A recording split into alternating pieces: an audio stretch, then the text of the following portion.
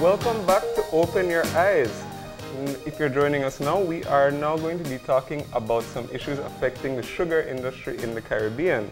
And we are currently joined by our Karl James, who is the SAC chairman, McLachlan, who is the BSI SAC Director, and Ray Martinez, who is the ASR Regional Commercial Director. Good morning, gentlemen. Good morning. And thank you for joining us. Thanks for having us. So, the first thing I guess we can talk about is the sugar stakeholders meetings, which one has taken place already. One is going to happen today. What are the biggest issues, I suppose, that have been discussed so far in terms of sugar, the future of the sugar industry? Well, shall I kick off? Sure. Yeah. We started this journey 3 years ago with a sugar stakeholder meeting in Jamaica, where we were looking at changes in the dynamics of the global sugar market, and particularly the loss to us of the value of our traditional EU market. What's going to happen? Now, it's an ironic situation. We've said the same thing on this show before, that we produce around 500,000 tons of sugar for a demand of 300,000 in CARICOM, and we import 200,000 of refined sugar from outside the region, displacing the market opportunity for our sugars. And part of the reason is because of the type of sugar produced. In the CARICOM, we're correcting that with a lot of investment, moving up the value chain, producing food-grade sugar. The other reason is because the way the Common External Tariff is structured at the moment, it blunts the incentiveness for for the kind of investments that are required. The reason for that is that traditionally there wasn't the ability to provide the market with white sugar that was required in some cases, and therefore there's a way of getting exemptions from the Common External Tariff to import extra regional white sugar. However, what we've been doing really in the main part of our job is to talk to manufacturers to say, what do you need? What kind of sugars do you want to do? We can provide whatever you want in whatever way, but what we do need in order to ensure we have an incentive for that investment is that when we can provide that sugar, that the Common External Tariff will apply to extra regional sugar coming into the region. Otherwise, what happens is you put a lot of investment in place, you produce the right kind of sugar, but when the world market price goes down, and it seems advantageous for industrial users of sugar to import extra regional sugar, which is effectively being dumped into the region, then that investment is worthless. So what we're saying is, look, we can provide a long-term security of supply, security of quality, security of everything that industrial users of sugar require. We're doing it, actually. We're putting the investment in. What we would like to see is a regulatory structure that supports that system. It's actually going to be better for everyone in the end, including industrial users of sugar and consumers, because we will be able to provide sugar over a longer term period of time that takes away the pricing volatility of the global market. This is such an integral issue, and for many reasons. One, clearly because the survival of our agricultural sector is important to all of us, and that's locally in Belize. But there's also, I think when we look at the element of what this means for our regional integration process and how people view it and how effective it is for us. And that's where I want to get Karl in. I was very surprised yesterday. We saw the interview with our Minister of Agriculture, Honorable Godwin Hulse, and he said bluntly, he said, listen, if we're talking about a common market, but we're being shut out of the market, then what is the purpose? Correct. And this is not necessarily a great indicator for a movement that has been ongoing in the Caribbean for so long. Karl, talk to me, as the head of the SAC, just how have we not been able to make progress with this issue as yet? I think because there has been a greater influence on the politicians by what I call, or what we call, the traders than the manufacturers. the Caribbean, whether we like it or not, is a combination of people who do trading than production. Now, the sugar market in the region is one of the oldest. Jamaica goes way back over 300 years. So the West Indies sugar people have been around from last century. However, most of the sugar that we had produced at that time was sent to the refinery in the US, UK, and then we'd buy back refined sugar. Up to 1997 in Jamaica, we were refining sugar. Later than that, we were refining sugar in Trinidad. However, because it was always, and Mark referred to it, cheaper to buy the residual sugar from the world market.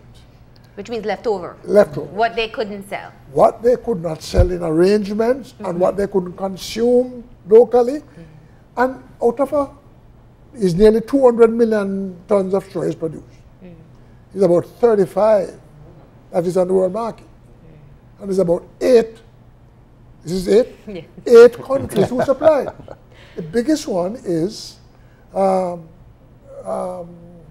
Brazil, Thailand, Australia, India, not much export. No, true.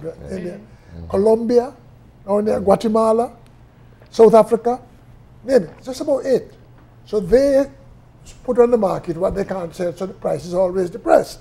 And our guys, who, like what Maurice Bishop said, we are invoice technologists. we buy and sell. They guys buy. So instead of investing in a sugar industry that has a base that you can build on and employs people, is one of the most democratic industry you have in the Caribbean. From the cane cutter down there to all the people who work in maintaining the cane, to the factory, to the distribution, to transport. It's one of the most dynamic. And it's not only in Jamaica, it's the same across the country. However, the guys are prepared to invest their money in building warehouses for imports rather than building up our sugar industry. To give you an example, one American fellow, is Mexican-American, invested in a liquid sugar factory in Trinidad, was producing and supplying the beverage industry. He had to close it last year. The manufacturers are not buying his liquid sugar because they can buy the residual sugar from the world market cheaper. Yeah. So I spoke to him before I came down here. He says, Karl, can only go back into it if there is what we have been fighting for. That's a real issue. The CT must be in place that protects the local producer. Yes. I keep telling my Caribbean people over the years, the Caribbean is the only area in the world where you don't have a protection for the local market. Yeah. Just recently there's a big article on the African sugar industry where they say, listen, this market is for African producers. Ethiopia is expanding. Nigeria, gentleman down there that has invested, I forget how many, billions of dollars for our sugar industry in Nigeria, self-sufficiency. But they have a protection. You can't go in there with whatever you want. Caribbean is the only one. And we take it from anywhere. No, I think reviewers have been hearing this issue for quite some time and trying to ensure that we can make it as understandable as possible. And when I think of, when you speak of a politician's perspective, you said it's more the politicians who perhaps are not interested in being able to implement the CET, which is the tax that should be levied on any import that's on sugar in this case, that's coming in from outside of the Caribbean. Right. Naturally, if I'm to think like a politician, like a decision maker in any country, I may be thinking, okay, if I purchase or if I allow for this tax to be implemented, it will drive up the cost of production from whatever it is locally that is using that sugar, which may drive up the cost of what they're able to sell for, which will impact my voters. Yes. Is that what we're seeing? To be honest, some of that. Well, to be honest, that could be a perception, but it's not actually a fact, because What we're talking about here is putting in place a regime that would encourage the investment needed to improve efficiencies in the industry, provide long-term pricing that would actually, and we've proven this in discussions with manufacturers, over the longer term period means that they would actually get sugar cheaper than they would if they were importing and utilizing refined over white a long sugar. term. Yeah, because when you buy refined sugar and import it, you're not just paying the price for the sugar. You have to freight, you've got to clear it, you've got to store it, you've got to utilize it, which often means melting it. Now, if all you were doing was melting regional sugar and making it the standard that you want for your beverage, we've worked out, even at today's depressed prices, that I think the utilization cost of both sugars would be more or less the same with the CET protected regional sugar. So over the long-term period, we've proven that in the last 20 years, for 60% of the time, it would have been beneficial for industrial users of sugar to utilize regional sugar. The problem we have is the 40% of the time, because you know, what you need to have in place is something where you can produce the product, where you can supply it, it should be utilized. And the way of doing that is simply, and we have 3 simple asks this week of the COTED Agriculture Ministers on Friday. We have 3 simple asks. The first one is that we need to have a monitoring mechanism, a formal monitoring mechanism for sugar flows in the CARICOM, because as things stand, all kinds of different types of sugars are coming in to CARICOM, often utilizing waivers for white sugar, even if it's not white sugar. The second point is enforcement of the existing rules, including and importantly on brown sugar, which we all produce, but at the moment the value of that brown sugar market has been eroded dramatically because of the CET-free importation of brown sugar from other countries, which is completely against the rules and against the law. We estimate that for sugar producers we're losing something like $10 million US of value a year from the elimination of that market value. And the third thing we're asking for, and this is really important, the third thing is we're saying treat white sugar the same as you do brown. And all we're saying is put white sugar on something called the list of products that's ineligible for differentiated tariff treatment. What that means is that today it wouldn't change dramatically the system, because until sugar producers can produce the right quality of sugar, in whatever form that is, liquid sugar or refined sugar or whatever, then manufacturers could still receive waivers to the CET.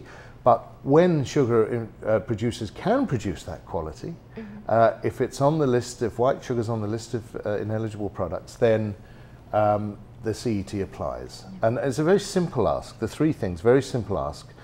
And at a time in Belize in particularly, where we are suffering the worst drought we've had in the last 50 years, our farmers are suffering massive deterioration in their cane yields. It's going to be a very, very tough period of time. We are appealing to COTED, which is the trade and agriculture body that looks after this industry, to take these issues seriously, because this is meaningful to a large section of Caribbean people, not just here, but in Guyana, in Jamaica, and elsewhere. I was shocked and surprised that we're having some difficulty, it seems, getting sugar on a COTED agenda at a time like this. Now, I know that the government of Belize is working very hard to achieve that, but I think what we need to do is seriously look at this issue, take it seriously. We're taking it seriously as producers, and we're investing where we need to invest.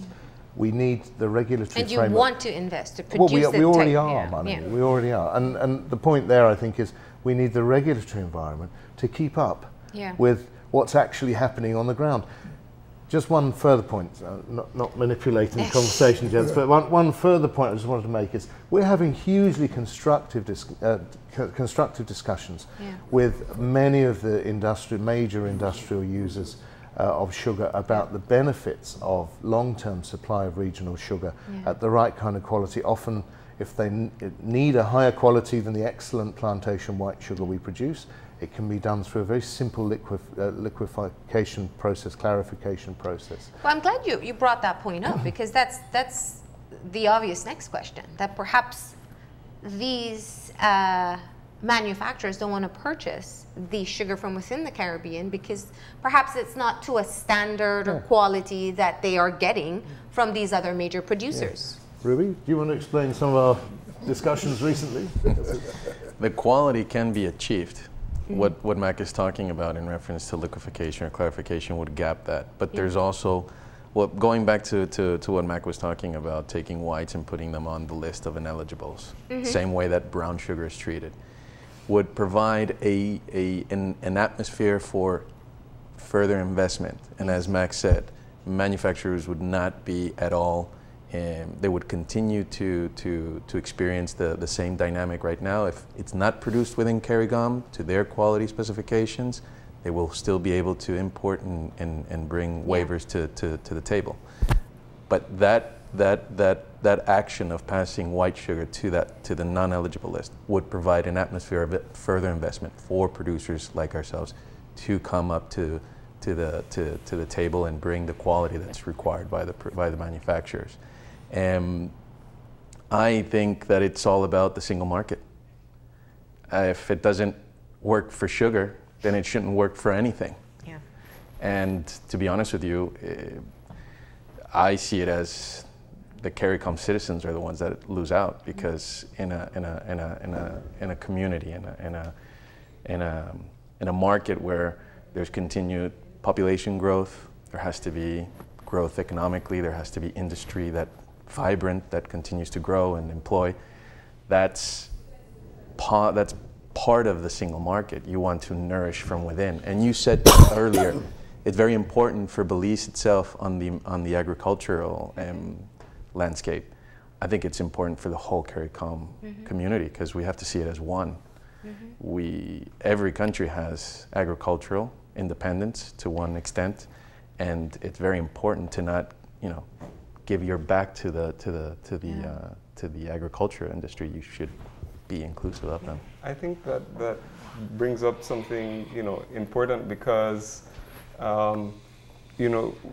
when Mac spoke about the things that you are asking for, yes, those things would provide for greater protection in the industry locally. But the question also is there room for expansion of this industry, going forward, especially when we have the issues that are, becoming more, let's say, burdensome because of the world market, and where does it lead, or where will it lead the industry in the future?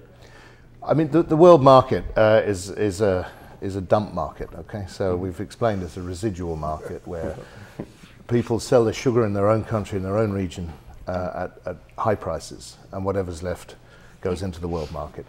Nevertheless, the world market is also a cyclical market, and you look back over hundreds of years and you'll see that the cycles go up and down, probably once every 7 years or so, 5 to 7 years.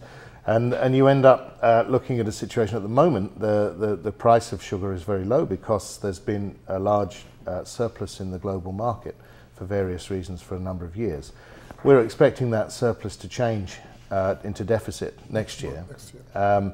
That there's still stocks to use up, so it won't have a major impact on the price just now. But in the next couple of years, you'll see that price going up. Now, what we're saying to manufacturers, this is a really important point, because in 2011, an industrial user of sugar was paying maybe $900 for a ton of sugar, which was the global market rate, which could have been provided at a much lower price than that from regional sugar. Today, it's around $360, $380. So that shows the kind of fluctuation that manufacturers have to go through and have to manage. Now, I don't see many manufacturers going out of business on the basis of the sugar price going up like that. But why not embrace, as I believe many manufacturers are, the idea of utilizing your own product in your own region, where you can have long-term agreements on where that price should lie. And that basically, to answer your point, Gavin, because it's important, rather than ride the wave of something we don't control, which is a global sugar market which is completely distorted in many ways. Let's seize what we do control, both as manufacturers and sugar producers, and come together and work, as Rui says, for this community, rather than looking at ways of circumventing working within this community. And what's crucial to this is we all agree. We all agree in the end. You know, we've had some very fruitful discussions with many, many industrial users. Belize is a beautiful example where all the manufacturing utilizes Belizean product.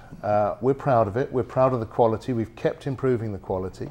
And we're proud of providing that product. But just to be clear, because the regulations are in place, it allows for this to take place. And Correct. that's kind of what you are trying to attempt to do or to achieve in CARICOM itself. But more important, it works. Yeah. You know, we were discussing yesterday in Sugar Stakeholder meeting that, you know, the investments that have been made, where they have been made, have repaid themselves many times over. Yeah. So, you know, this is what we understand as business people is this has to be a win-win situation for everybody. So a win-win for sugar producers to get the incentive to continue to invest, win-win for manufacturers who won't be disadvantaged over the long term. Win-win for the CARICOM. Importantly for the CARICOM and the Caribbean citizens, and not just, you know, people who consume, you know, which are a large range of products that have sugar in them, but also for our cane farmers, for the whole industry, which is hugely important to countries like Belize, Guyana, Jamaica. I suppose the sticking issue is it's not that trade has failed in the region. There are some products going out from Belize and from within the rest of the region itself. My question it keeps on lingering. Why are we not able to move forward on the issue of sugar? And so there's some points I want to clarify. What's the biggest market that we're hoping to get into? Well, right now? Yeah. The Caribbean. Yeah, I know, but which one of the islands? Well, Trinidad. Jamaica has the largest market. Trinidad has a large market. Just collectively, you know, as we said, there's a 200,000 ton market opportunity from extra regional for sugar. refined sugar. For refined sugar. But the brown sugar, which you can be able and want to be able to provide, from what I'm hearing. Yes. So, I'm going back to the whole essence of what CARICOM was established to do. And there were differentiations made from the beginning. There was a recognition that there were some islands and countries, we should say, because we're not an island, that were more developed, and there were some that were smaller and still developing. And within that agreement itself, there are a lot of accommodations made to recognize that we will help each other. You big developed nation like Trinidad, Jamaica, will perhaps be exempt from certain benefits. Small island developing states will be allowed for additional benefits, building on this idea of a united region. So when we, one of the small island developing states, have a product, want to sell it, can help our economy, hopefully one day move us out of this category of small island developing state, can't access one of the larger developed states.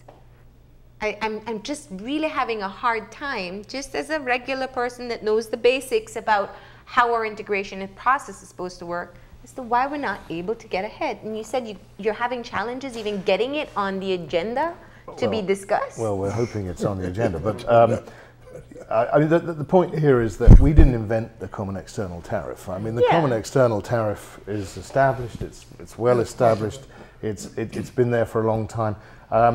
It's very clear, in my view, at the end of the day, if the product's available, it should be utilized. Yeah.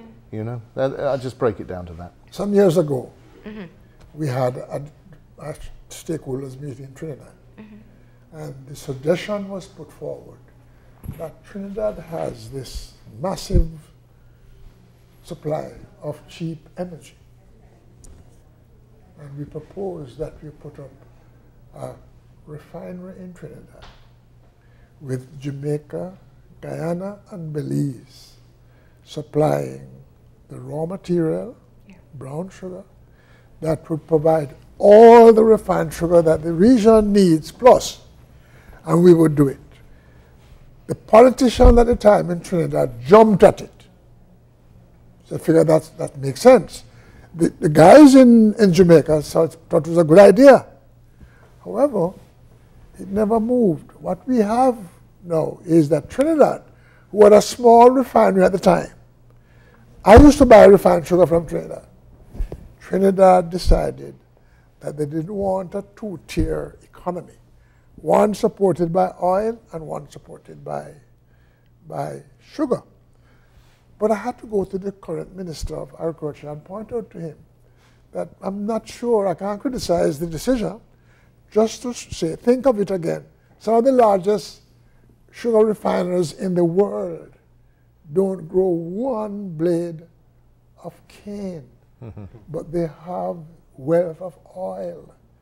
So all these oil-producing countries are some of the largest refineries, because they use the cheap energy to do it, and then you supply. So I said, just think of it. But you see what happened to us in the Caribbean? No, we figure that is one or the other. And we are saying right now with sugar, which it should be for everybody. When you, for instance, one of the things we are pushing is that you need to have sugar that you can send throughout the world. We don't, most of what we are doing right now is producing sugar for the refinery. We say we need to move beyond that. Yeah. We need to do the branding. For instance, Jamaica has one that we call Jamaica Gold brand. I went to Grand Cayman. It was an eye-opener. I went to Grand Cayman. They do nothing but packaged sugar, branded sugar. And I saw sugar in there from Zambia. I said, no, can't be. I said, yes, from Zambia. So I realized that if you do the value added, you have the freedom to move it anywhere in the world. And our tourist industry can be one of the biggest help to spread it out, because each tourist coming here leave with a package of your Belizean special, Demerara from Guyana, Jamaica Gold from Jamaica. It's one way of benefiting from that. So the other thing that we have introduced, let me tell you, Mark was pointing out to this.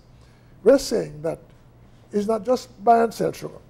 We can have an industry that really is as developed as anything. So a guy wants, he say he wants 100,000 tons of sugar this year. We sit down with him from the start. We say, okay, fine, tell us when you want it, how you want it, and we agree on a price. Also, we have had to deal with the business of currency.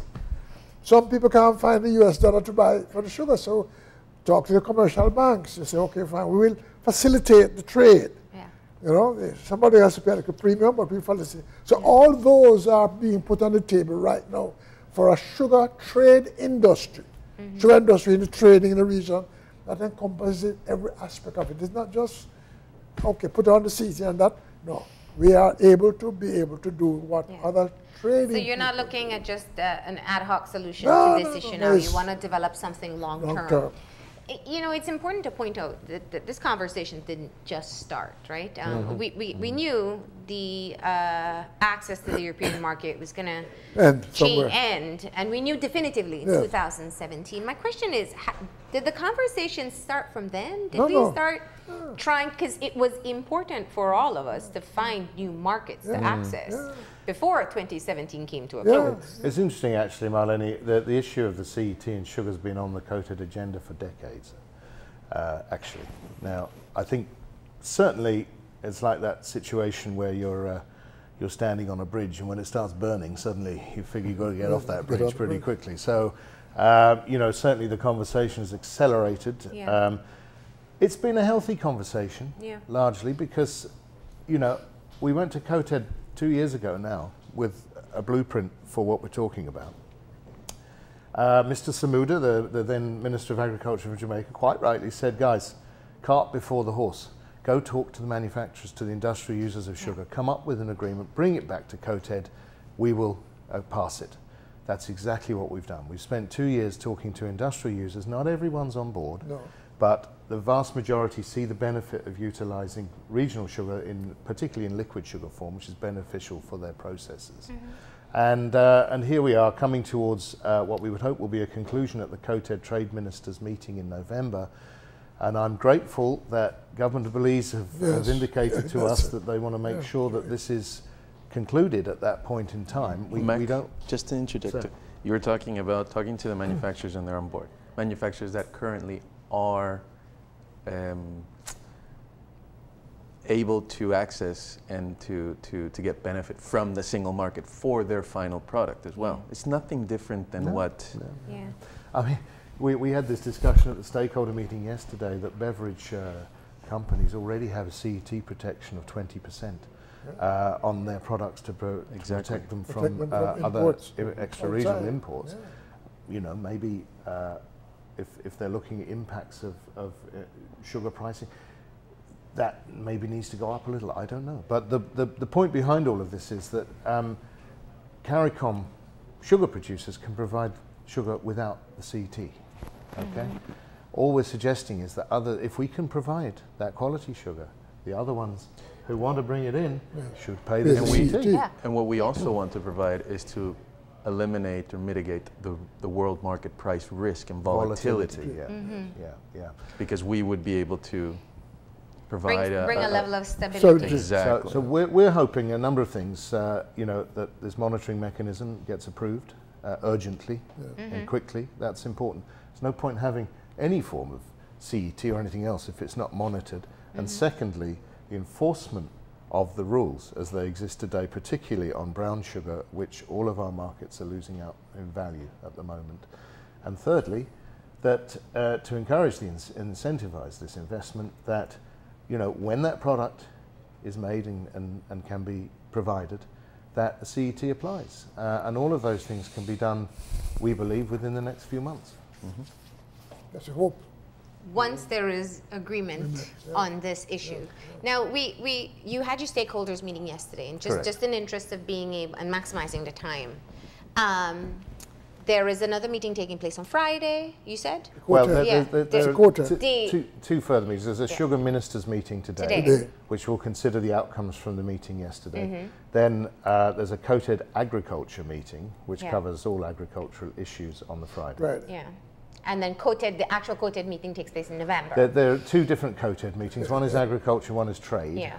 The one on Friday is agriculture here in Belize. The trade coated will take place in Guyana in November. Yeah. So what you've indicated is that the last time you attempted to bring this issue to coated, you were told, kind of go back and do your homework, make sure the manufacturers are on board. Yes. So you went back and you did your homework. You talked to the manufacturers. Yes. Clearly saying, maybe we don't have 100% buying, but we have sufficient buying to know that the market is interested in welcoming us at the prices and the stability and all the other things we're offering.